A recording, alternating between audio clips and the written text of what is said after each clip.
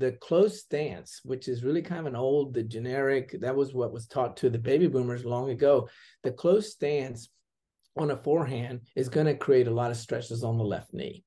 Because if they close the stance and they turn and they have too close of a stance, their bodies are turning, their feet aren't turning, but the knee is. And so that is a big issue right there.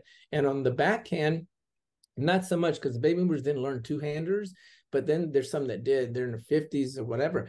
They have a closed stance on that backhand. They're going to have issues with a right knee. So just a closed stance in those situations is not. So I always push for the open stance. In fact, I had a lesson with a 78-year-old a week ago, and that's what we did. Open stance, open stance, open stance. Just there's so little stress to the joints in doing that. Another area is on the serve.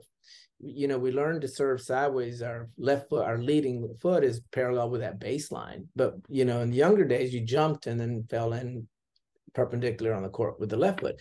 Now those people aren't jumping, so they're sideways and they're turning to serve and they're twisting the knee twist. So that's an open stance. Like Nadal. Nadal has an open stance when he actually serves. That left foot is almost straight ahead. So it's more that type, those simple things that will take care of it. And then the part that's huge for me is this.